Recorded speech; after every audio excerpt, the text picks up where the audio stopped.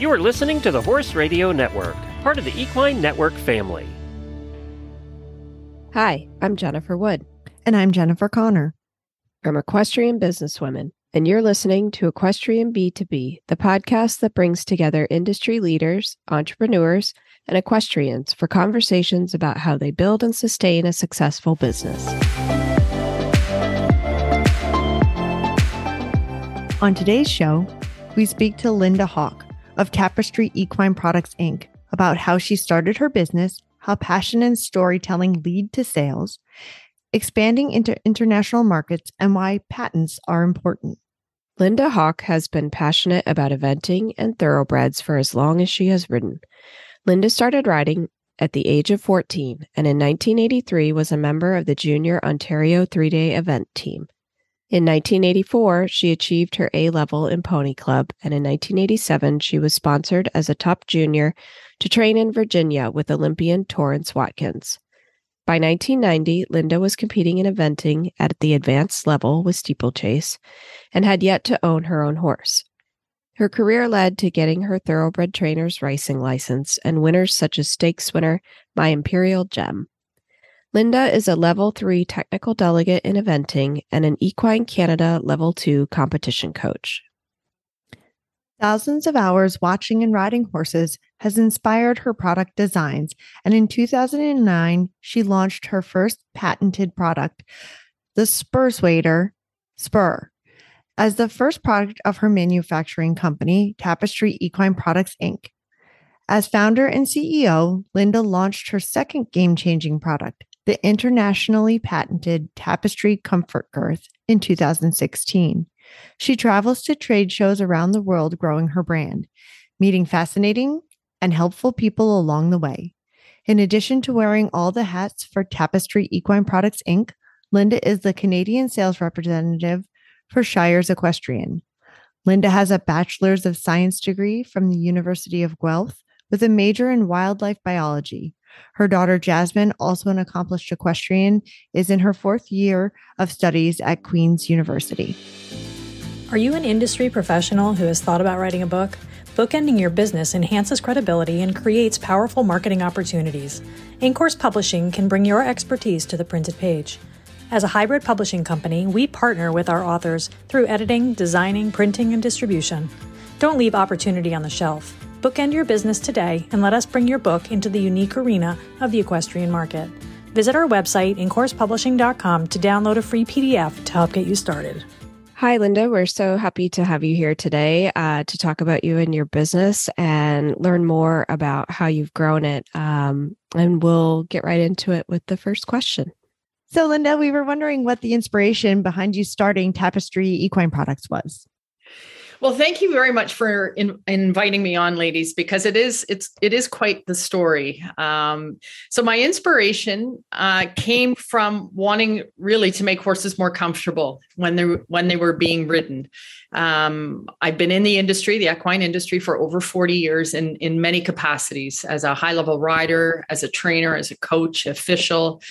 I train thoroughbred racehorses, and with the first product, the Spur Spur, just watching how horses reacted negatively most of the time to a traditional spur. So that was really the impetus for getting this going was, okay, how can I make the horses happier under saddle?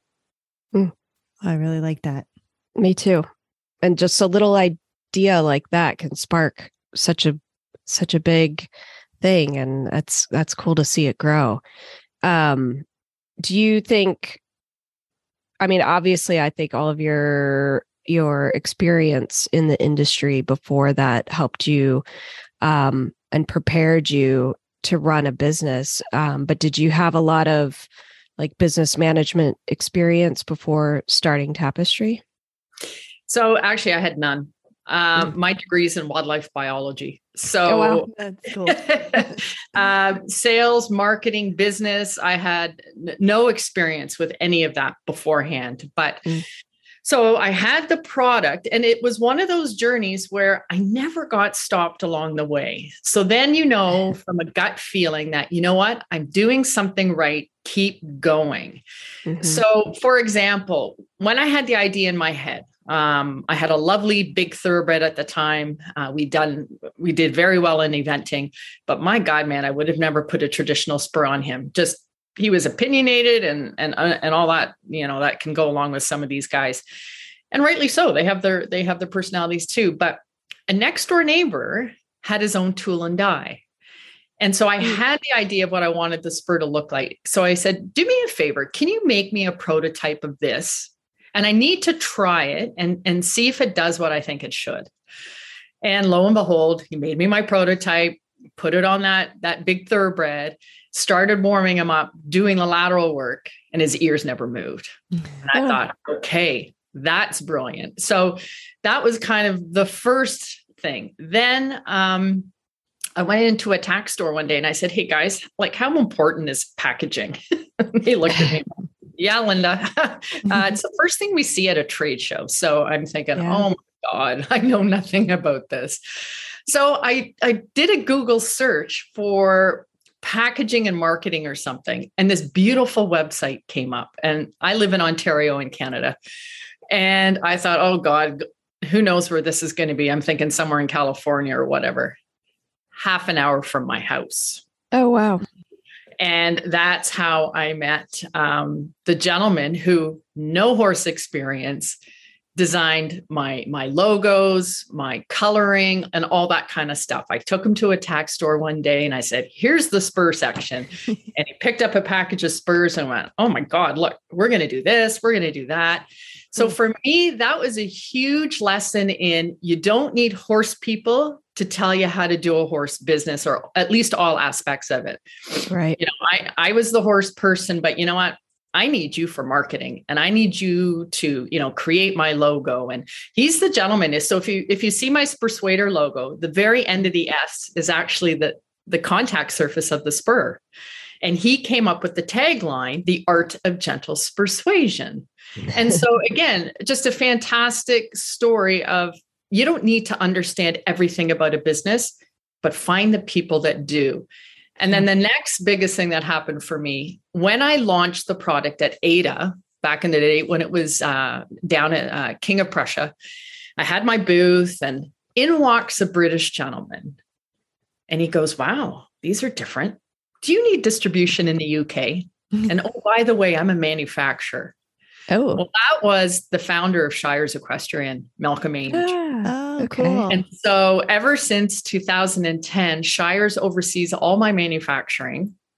And without them, I don't know what I would have done, because, sourcing manufacturing could certainly be a big part of complicating someone's business plan, shall we say.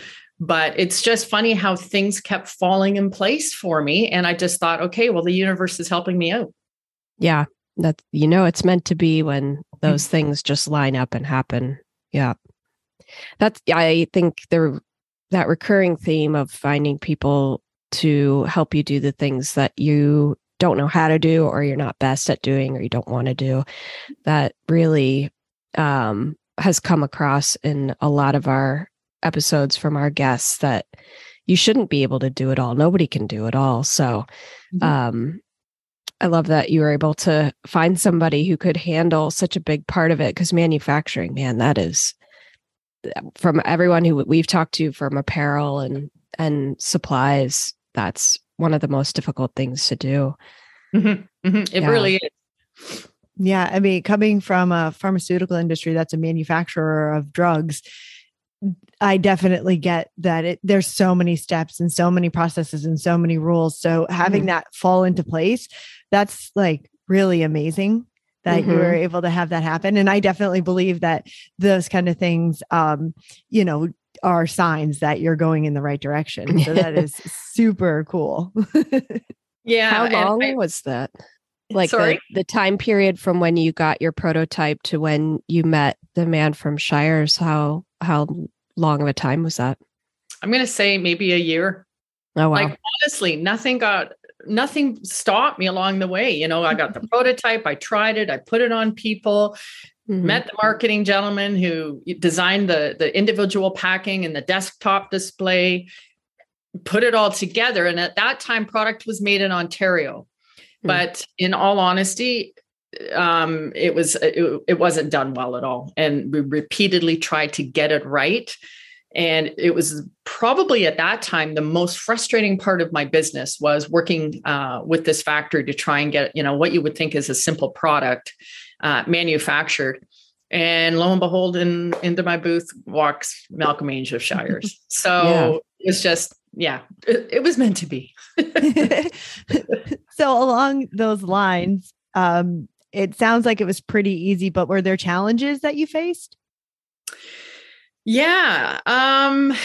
Challenges. There's been, you mean for getting it going or keeping it going, or both? Like, let's start with, getting it going. What were the challenges getting it going?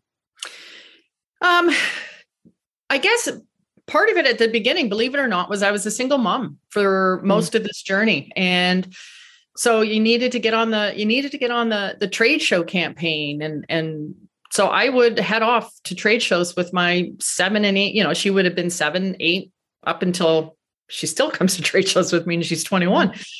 And it's like, come on, Jasmine, we got to go. And at the time you do think, wow, my kid is, my child is, having to get dragged along to trade shows, but I can still go to trade shows today. And some people that have been there for long times will go, how is your daughter doing? Right. Yeah. So, and the things that she learned along the way, I think independence. And so that would have certainly have been a challenge in the early days.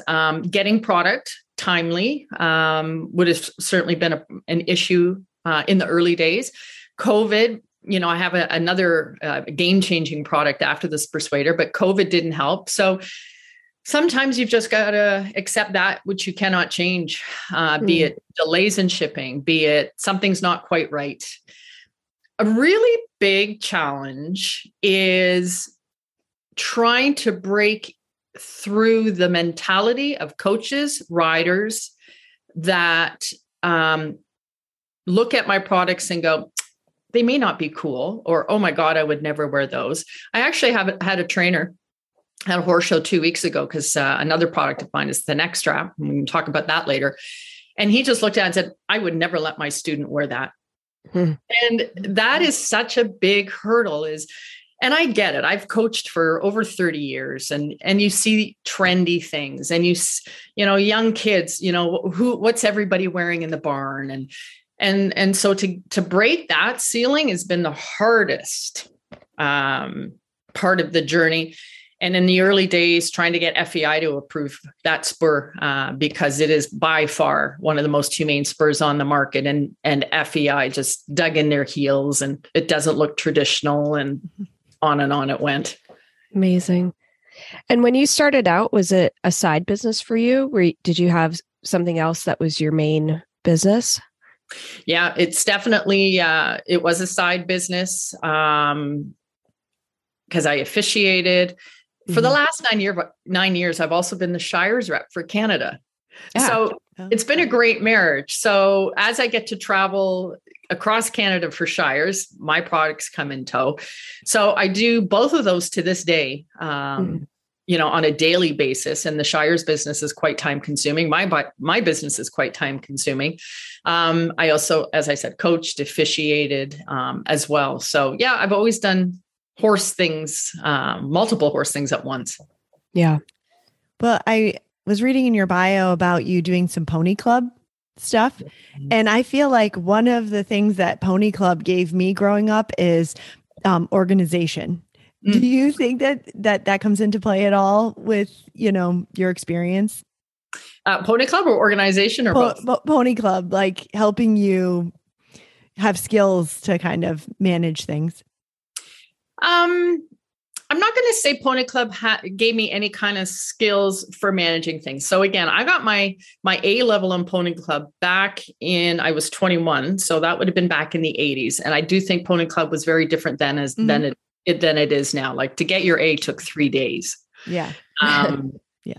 And it was an intense 3 days of anybody that's in Pony Club knows what's involved. Yep. So I think the skills that got me to the A level have helped me with business. maybe some of the things that I learned in Pony Club, such as, when you're going up for the higher levels, you have to understand physiology and anatomy more in horses. And along with my degree, I've taken comparative vertebrate anatomy and physiology. So you understand more how everything's connected. But Pony Club per se, I'm a huge fan of Pony Club. I think it gives you the horse mastership skills that everybody needs if you're going to work with horses. But I wouldn't say it gave me any of the tools that I would have needed for business. No. Yeah, I think that's interesting, though. You just mentioned about your degree and utilizing that in making your products. Well, I went to university. I always aspired to be on the team for eventing, and I was lucky enough to be on the junior team. And I did go advanced when we had steeplechase. And I thought I wanted to be a vet, and thought if I ever got hurt, I would want a degree to fall back on. And my life has always been kind of around animals. So I segued into wildlife biology, and it had a lot of relevant things to working with horses, because you have multiple nutritions and things like that. So it certainly did help with understanding horses better. That's really interesting. Animal behavior as well, right? That's key. Your horses are always talking. Are we listening? Yeah, right. Yeah. Really. And that seems to be an important part of your business in creating products that listen more to horses and how they're feeling. Yes, very much so. It's amazing. I've been so fortunate to literally travel the world doing trade shows. I've been to Australia. I've been to Beta many times. I've been to Germany, across the States and Canada. And the stories that you hear from people when they come into your booth and you tell them what your products are about, it really is eye-opening. Sometimes how little some people know about horses, or they don't understand why they're doing what they're doing, be it using a rowel spur for example. I've heard so many stories from Western amateurs about, my coach put a pair of rowels on me and my horse spooked, and I think you all know how that ended. Right. Yeah. So it's just been a fascinating journey talking to people. And, one of my favorite taglines, and for me, this is great, a tool for anybody for marketing is, and it's probably a question maybe later on, is not pushing the sale so much as I can go to Rolex, let's say, and I will stand out at the front of my booth. So I have the girths hanging and I have a table with all my products on it. And people will be looking at my girth as they come by, and you just know the wheels are turning. And I'll go, come on in. The story's free. Yeah. And they look at me like, oh, okay, I'm up for a free story. And I will tell them, and I still do to this day. I'll be at Equine Fair in Massachusetts in a couple of weeks. It's more important that you hear my story than it is for you to buy my product. Because what I will do is I will plant the seed. Ears back, tail swishing, teeth grinding, not making the distances, going to bite you when you tack them up. Those are signs sometimes for both spur use. And then when you're doing up a girth or riding, short striding, don't want to breathe deeply. And at least now I've planted the seed of, oh, right, that's what she was talking about. Yeah, you do want to bite me when I tack you up. And they just never put it together. They think it's bad behavior, Right. things like that. Right. So it's Not been a looking at the fascinating cause. journey that way. Yeah. Mm-hmm.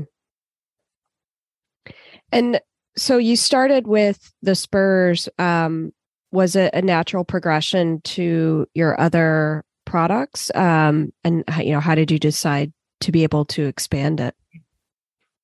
Well, I have to thank the off the track thoroughbreds. That was the breed that was always in my price point.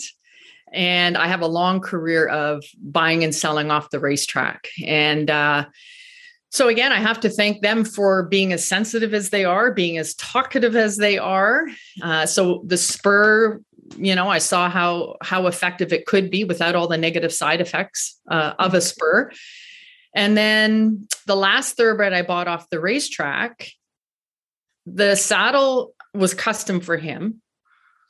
But when I brought the tack to his stall, right away, back to the stall, head down, ears back. And I went, my God, man, you're talking loudly. I know the saddle fits. You're not lame, but I'll tell you, in the winter times, I had the traditional, beautiful leather girth with the elastic at both ends, a pony clubber to always be clean and soft.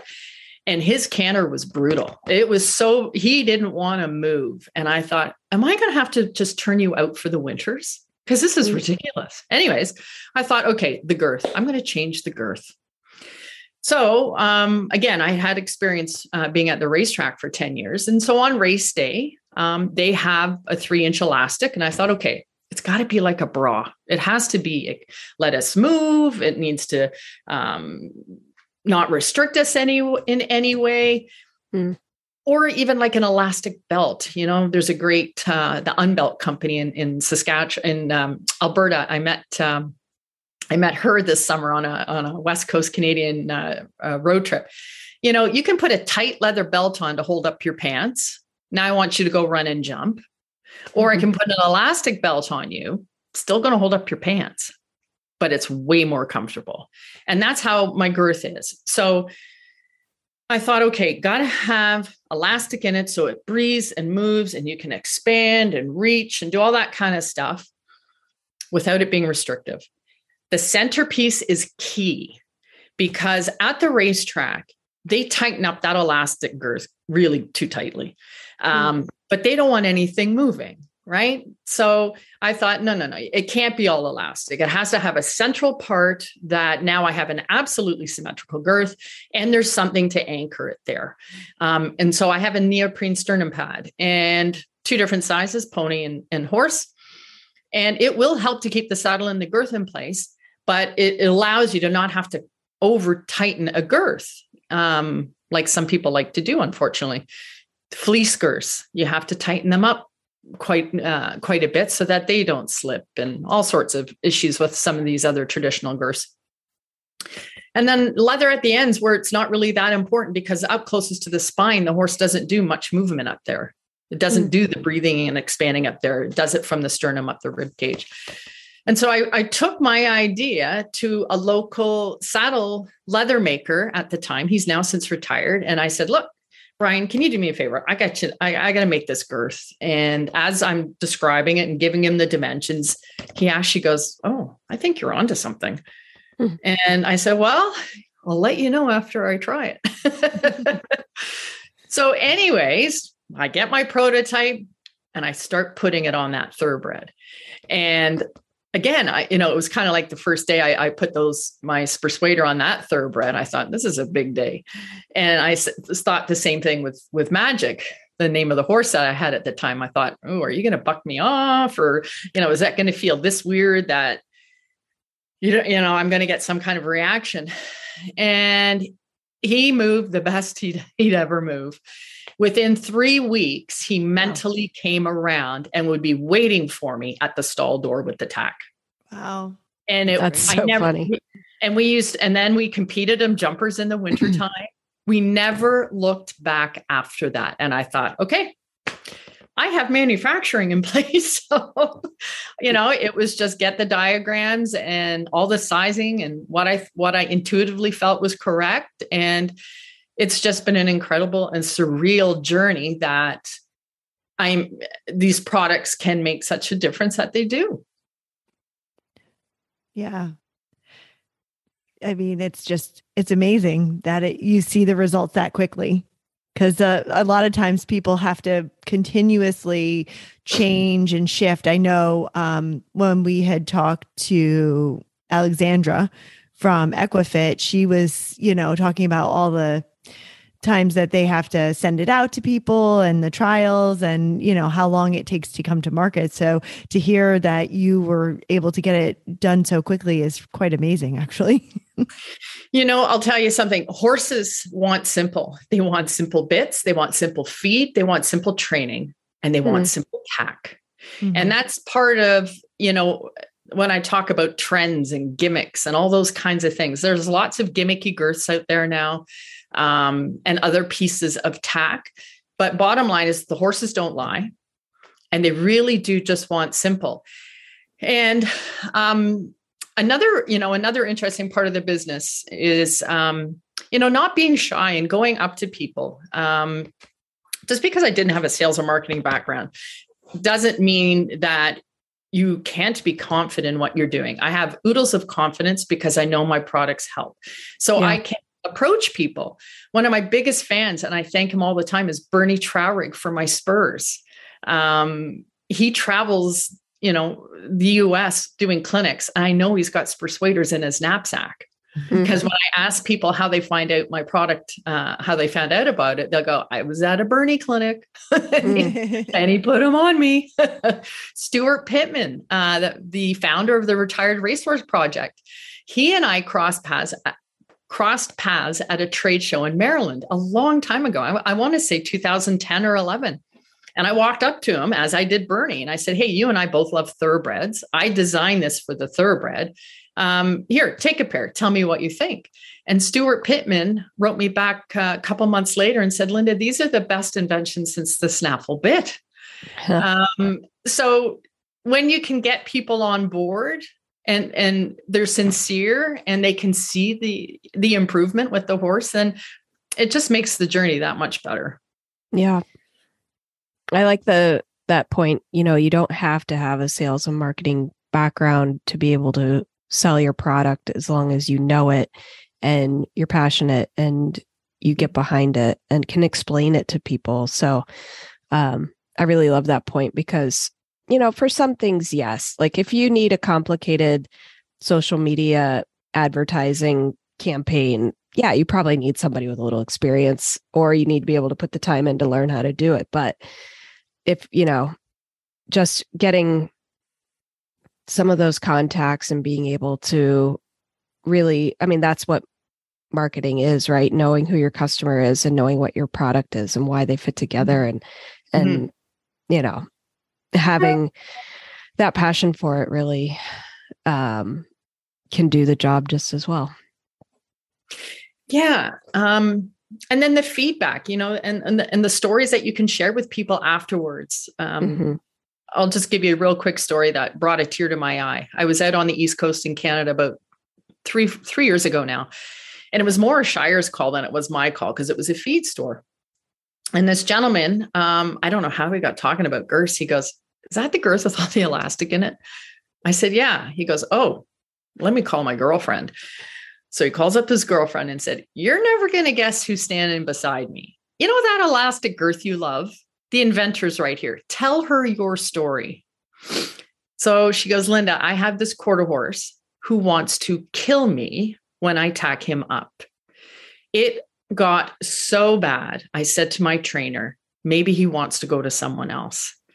Linda, I have every girth on the market you can imagine to try and cure this guy.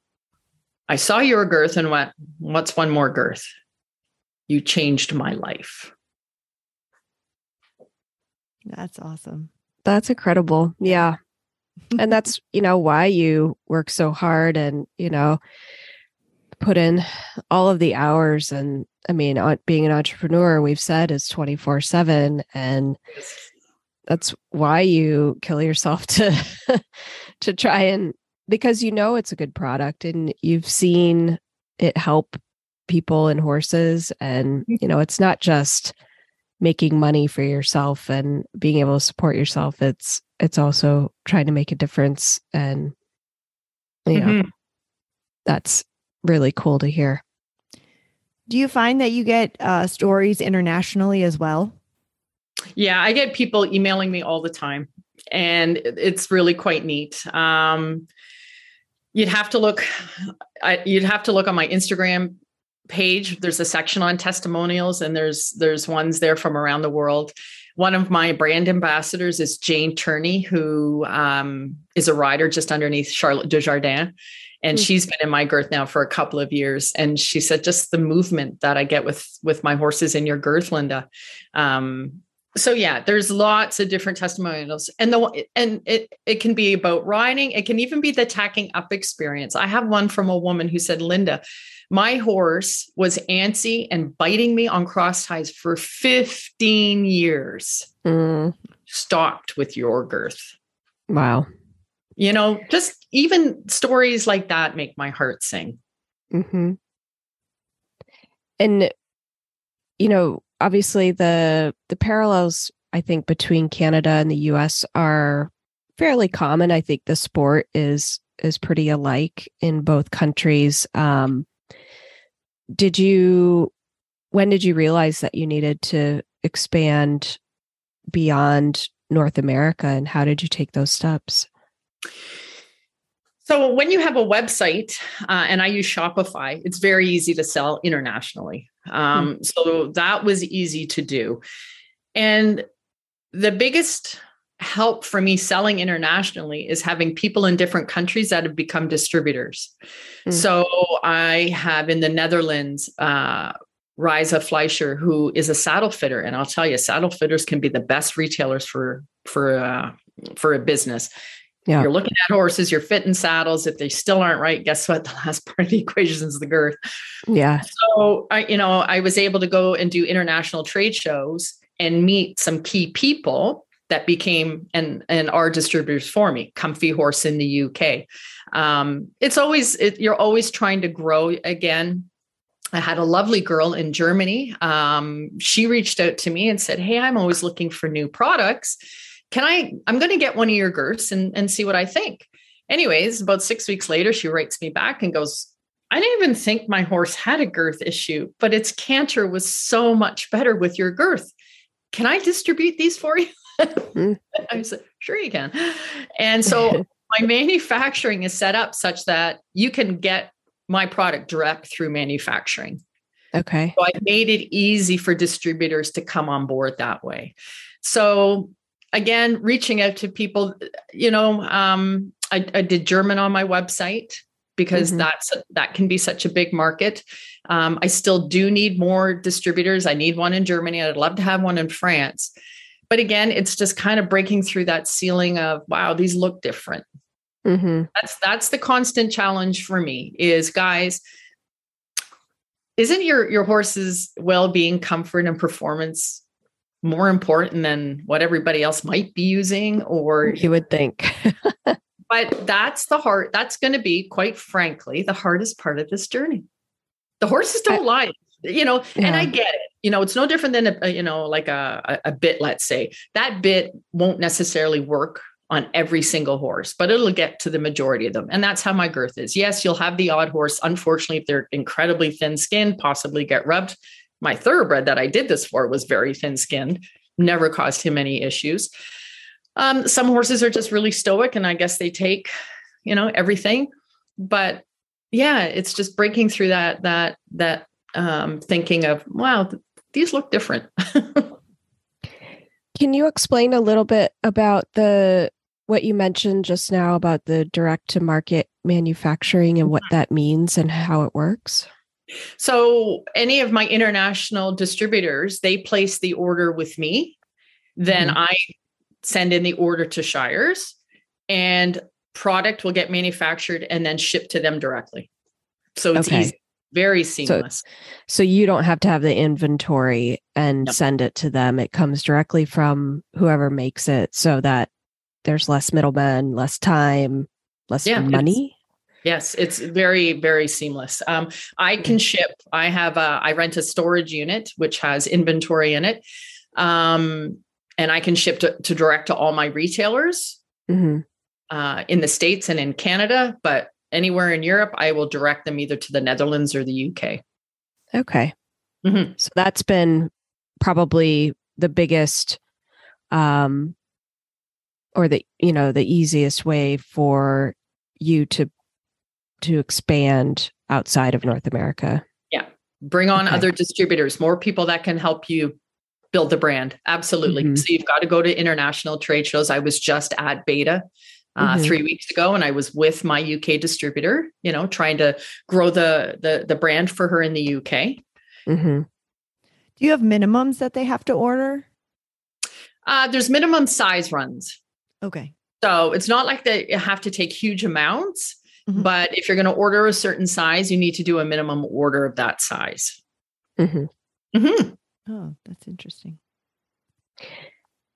And what are some of the challenges that you have selling internationally? So another challenge for growing it internationally is when you do reach out to some of the top riders, let's say, Some riders don't care what Olympian or top rider uses your product. They just want to know if it works for their horse. Other customers, well, who's using it, right? Mm-hmm. So unfortunately, with a girth, a lot of top riders are sponsored by saddle manufacturers. And if they're sponsored by a saddle manufacturer, they have to use that company's girth, whether it's the best thing for that horse or not. So that's been a huge, and I've contacted some very big riders, and they'll write back and go, sorry, Linda, I'm sponsored, so I can't use it. I might be able to train with it, but they can't even say they train with it. Right. Yeah. So it defeats the purpose kind of you being able to use their testimonial and how it works for their horses. And yeah. Do you think when you get FaceTime in Europe and you go over to the trade shows, that helps push your product, since you're the person and you're so passionate about it? Yeah, absolutely. Malcolm of Shire's always said that. Oh, Linda, I wish I could duplicate you because nobody tells your story better than you. So yeah, for sure they get the passion and why I did it. And I have so many stories, right? Mm-hmm. And really, this is the biggest thing I think I would tell people, that if you have a business idea and you don't have sales experience, be a good storyteller. Really, because then your passion and your conviction comes through. And that's really what I do. I have hundreds of stories. Tell me what your horse does. Great. I can tell you what, somebody told me their horse did. I had a coach come up to me once at a big Ontario horse show and went, oh my God, Guppy never gets 5 in the 5 line, but he got it this time wearing your girth. Able to stretch and yeah. Yeah. And one of my brand ambassadors, Gabriel, he's from Brazil. I got a phone call probably 2 years ago. I'm looking for the owner of Tapestry girths. I said, that's me. And he said, oh, thank God I found you.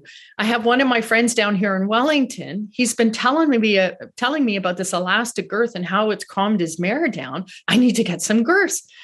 So anyways, sent him with some girths, and it just changed his one horse in the ring, from a anxiety point of view. So he's got probably 12 of them now in his barn, and he's one of my ambassadors because it just changed his horse. Do you think you have an exact strategy how you're approaching your international sales, or you're kind of letting it grow as you can and making contacts? You know what? It's going to be more of the latter than the former, and maybe that's not good or bad. But yeah, you just constantly reach out to people. I'll see an interesting Facebook post or an Instagram post, and I'll message them and say, hey, maybe have a look at my website. It might be a product that you're interested in. Yeah, it's not absolutely structured, I'll be honest. Yeah. What do you think the best advice you can give our listeners about international sales and international business? Okay, so one thing I would definitely say is when you've got people coming on as distributors for you in different countries, let them price the product. I have a minimum price. You guys can't go below that. But guess what? Germany best. The UK best. What your market will bear. You guys price it. So I have nothing to do with pricing for them. So I would suggest that, just because I don't live there. I had been told, I lived in Germany a long time ago.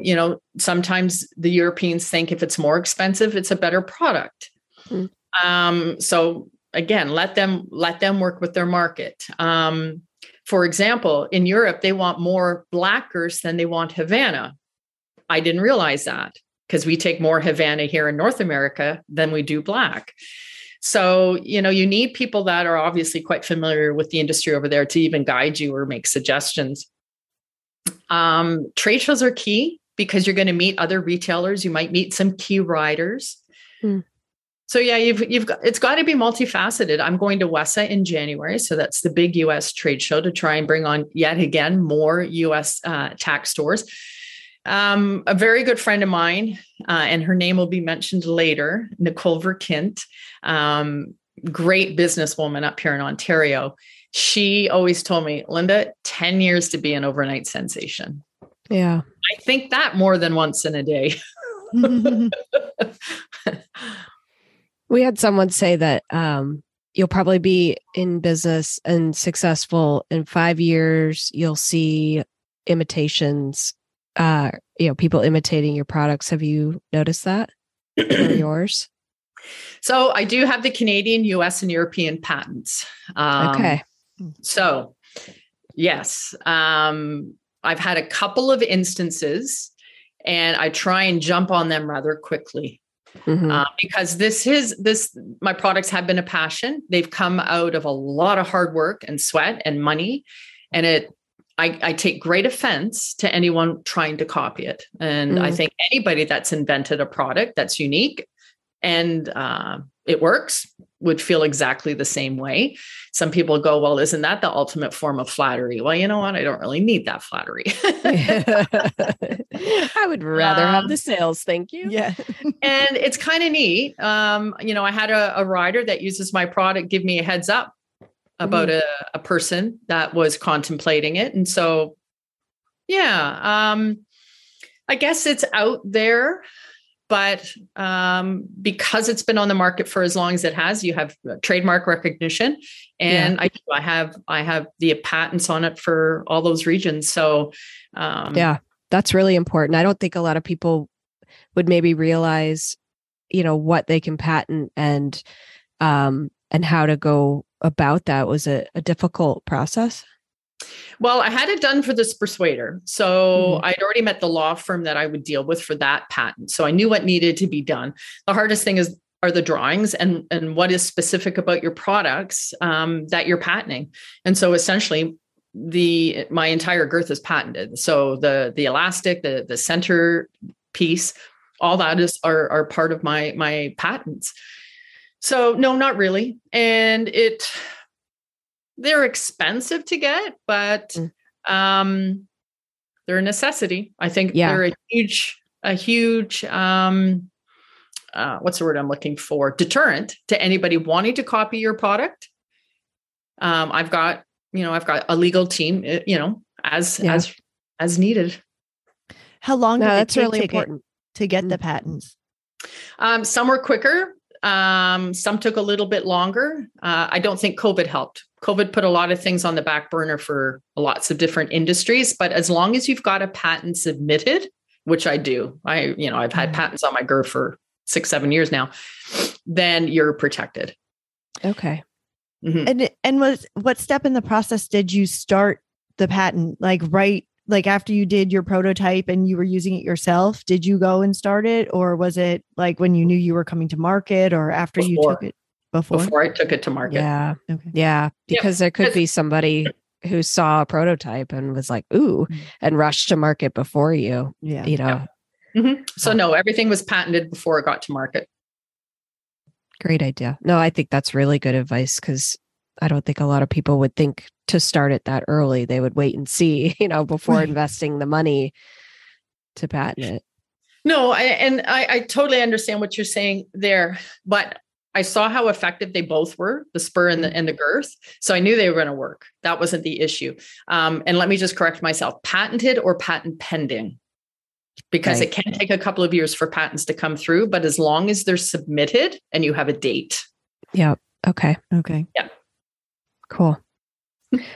Well, it was so cool talking to you about your products and your journey to market and how you brought them internationally. And I think there was a lot of great advice in there for people who listen and hope it can help them. So we thank you for coming on and talking with us. Well, thank you guys for letting me share the story. It's obviously an important one for me and for the horses. Yeah. Well, yeah. And I know I just got in a 2-year-old thoroughbred off the track, so I'll be looking at your girths this afternoon. And I don't know if I'll need spurs quite yet, but definitely I think a girth is in order. Perfect. So at the end of each episode, we ask the same questions to each guest, and Connor starts with the first one. Okay, Linda, what is one action that women can take to make a big difference in their lives? I think you need to empower yourself. That is the biggest thing. And don't let other people say no for you. One of my biggest mottos is no. So what? What's worst case scenario? Somebody says no to you. Big deal. Move on. Yep. Believe in yourself. Yeah. And what is the best habit that keeps you motivated personally? The best habit would have to be every day you're working your business. Every day you're talking to a potential new customer, be it retailer or end user. You're doing something with your social media. You're doing something to let people know, guess what? I'm out there and you need to have a look at me. So be consistent. Okay. And what's your favorite horse movie? Man from Snowy River. That's a good one. I love the soundtrack to that movie. Yeah. Great. And who would you recommend to be a future guest on this podcast? Well, again, I've mentioned her name, and she's been a great mentor for me in business. She doesn't have a horse business per se, but she is an equestrian, and that would be Nicole Kint. I used to coach her and her daughters, her and her sister, 20 years ago, and she was recognized as one of Canada's top 40 under 40. She's a venture capitalist. And I will bounce ideas off Nicole and go, what do you think of this? Or what do you think of that? And, we just had a conversation a couple of weeks ago. She goes, Linda, you have to help people understand your products aren't cool, but they're cool for your horse. You know what I mean? Like that. And so we'll go back and forth on, okay, well, this is how I have to reframe this idea or that thought. And so she's, again, 10 years to be an overnight sensation. I have her in the back of my head and just say, look, you can do it. You can do it, Linda. That's awesome. Love that you have someone to talk to about that who has, horse experience is obviously very important in our industry, but business experience transcends industries, and it's so great to have somebody like that you can talk to. Yeah. Awesome. We would love to talk to her too, if she's willing. For sure. Awesome. Well, thank you so much for joining us today. It was great talking to you. Thank you again, ladies. Lovely to have met you, and thank you for giving me the opportunity. Yeah. Thanks. What an interesting conversation we had today talking to Linda. I think that it was kind of eye-opening to talk about the international markets, and the patent part of it was really important for people to learn about, to listen to, for me to learn about. I thought she was a very interesting person, and her storytelling was excellent. Yeah, you can tell she's, like she said, I stand outside the booth and talk to people, and that's how I get them to buy my products. I'm like, yep, I can exactly see why. Like, she's that type of person that draws you in and has not only the stories from people, but she has that background knowledge of horses and that wealth of information of working with horses her whole life, that she can, say why her products work and be able to sell the product in that way. And, she says she has no sales and marketing, education and stuff like that. But I think just her personality makes her a natural salesperson. Oh, absolutely. Natural salesperson, and her confidence in her products and that they work. Yeah. That goes a long way, right? When you know that something works, and it's not like you're forcing a sale, you're telling the truth, really. Mm-hmm. Yeah. And I'm sure that genuine quality comes through with everyone who meets her. And then immediately, you did the same thing. You're like, well, I got to go buy a girth for my new thoroughbred. Right. Yeah. I was like, noted that it's going to help him. Okay. So yeah, she, and I think it's interesting too, because when she was talking about trying to expand into the other countries, that even the Shires guy had said to her he wished that he could clone her because she is so natural at it. And I'm sure that if she did have the opportunity to be face to face with more people in other countries, she probably would gain even more traction there, because she's just that personable, and she just really comes across as somebody who's not a pitchy salesperson, but genuinely believes she's helping the horse, which is ultimately what everybody wants. Yeah. And I think, by this time, with as many years as her products have been out, she has the feedback and the anecdotes from people who've used it that it's absolutely changed their horse. And that's so cool to see that, you think you have an idea and you don't really know if it's going to work. Even if it works on your horse, that doesn't mean it'll work on anyone else's horse. And for her to get that type of feedback is, I'm sure, extremely fulfilling. And like we said a few times, like she knows she's on the right path of what she's doing. And I think, for products like hers that can span disciplines and obviously cross borders and can be sold anywhere in the world, it was interesting to see how she was able to, determine manufacturing and